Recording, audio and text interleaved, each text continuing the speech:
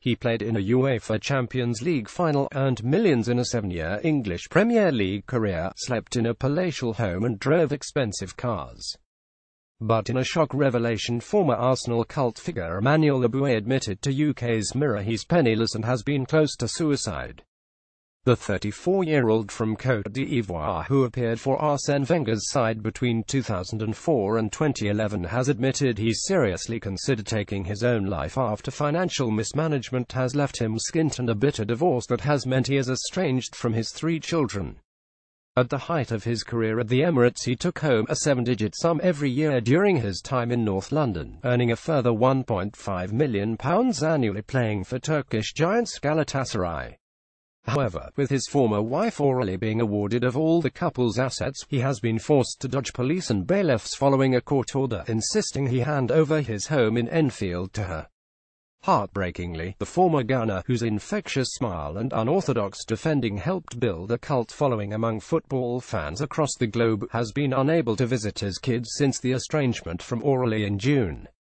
Eboue is inconsolable at not being able to see his 9-year-old son Mathis and 2 daughters Clara, 14, and Maeva, 12, this Christmas. Add to that he has been grieving since his late grandfather Amadou Bertin, who brought him up, sadly, after a brave battle against cancer. To top it all, he lost his brother Ndr Serge, who in a motorbike crash. Eboue, who won the free kick that led to Sol Campbell's goal for Arsenal against Barcelona in the 2006 Champions League final, has been hit hard with misfortune which has brought him to the brink of suicide. Speaking to the Sunday Mirror, he said, "I want God to help me. Only He can help take these suicidal thoughts from my mind. It hurts me a lot not to see his children. They used to call me, but now, no contact. It pains me to be alone without them." A deadline for troubled Eboue to surrender ownership of the mansion he once shared with Aurélie passed earlier this month, meaning a judge will sign the transfer if Eboue doesn't. The Mirror also reported his former wife will rent out the Enfield property, but he says he lacks the funds for a barrister or lawyer to help fight his cause.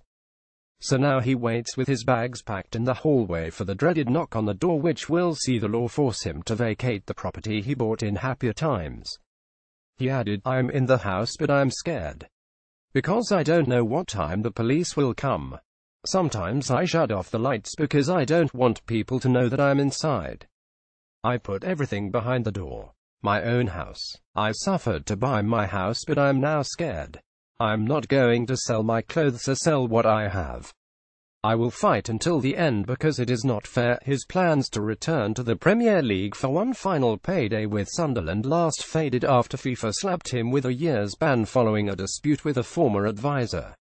The former Ivory Coast international, who gained 79 caps for his country, is remarkably free of bitterness at his former partner Aurélie, but blames previous advisors for FIFA imposing the damaging 12-month playing ban on him. Eboue, who admits he had a limited education growing up in his country's capital Abidjan, as he focused on trying to become a professional footballer, also concedes he was naive with his fortune.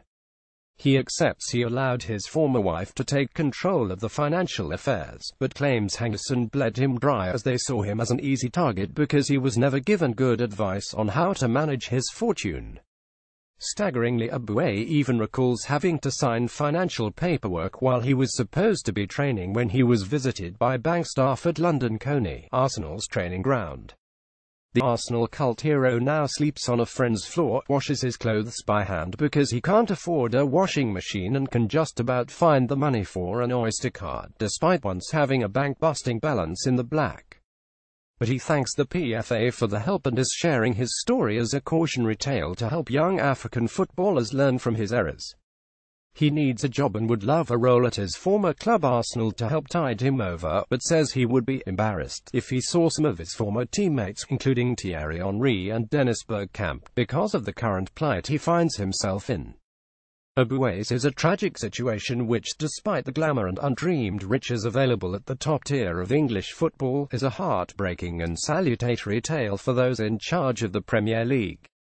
Yet despite his troubles he is still fighting hard, as he thanks God, adding, "I didn't want what has happened. I don't wish it on anybody.